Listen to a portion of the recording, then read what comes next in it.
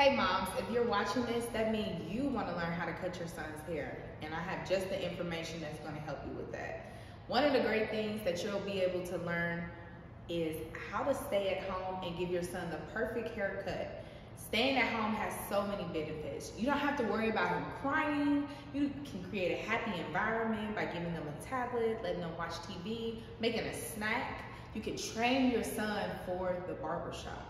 And speaking of the barbershop, you get to avoid the barbershop during this time. You get to avoid having to be hit on by all the guys when you walk past. You can avoid the wait time. You can avoid, just the whole process of having to get your son ready to go to the barbershop.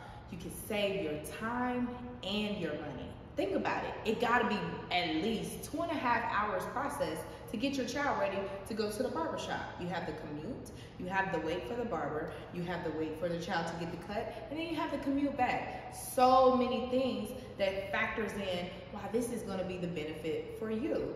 So make sure that you sign up down below so that you can begin this process of learning how to cut your son's hair.